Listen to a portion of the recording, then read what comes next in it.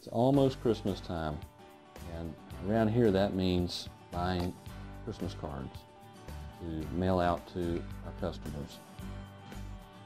And oftentimes we'll buy a few hundred and we'll mail them out to customers. But how do we know that we actually got the number we ordered? Well, we could count them by hand and verify. We could do that. But that could take a long time, and it could be prone to error, especially if you ordered, let's say 1,000 or several thousand cards or more. You wouldn't want to count all those by hand. So in today's video, we want to take a quick look at one way that we can easily verify our Christmas cards. It's with one of our counting scales. So let's take a look at how we would go about doing that.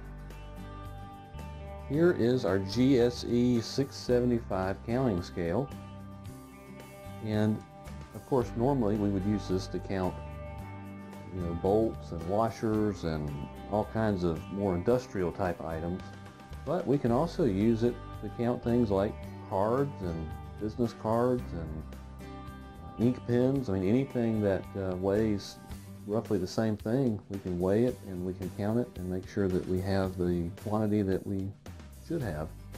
So let's take a look at an example of how to verify that we received the correct number of Christmas cards. So the easiest thing to do is just do a sample. So what we'll do is press the green sample key. As you can see right here, it says add 10. So we're going to go ahead and add 10 of these to the scale.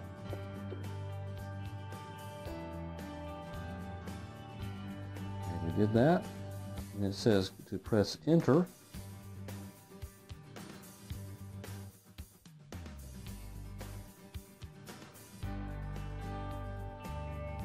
And as you can see, the scale says we have 10 Christmas cards on top of the platter.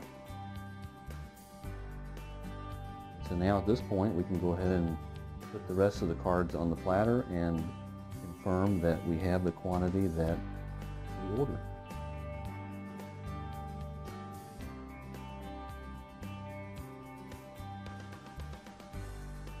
I'll go ahead and tell you that the quantity we ordered, we had some left over from last year, so this year we ordered 225 cards.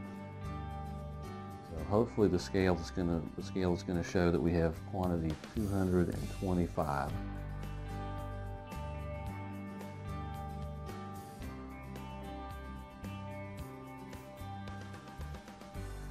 And right now we're at 209, and I put the last group of cards on here.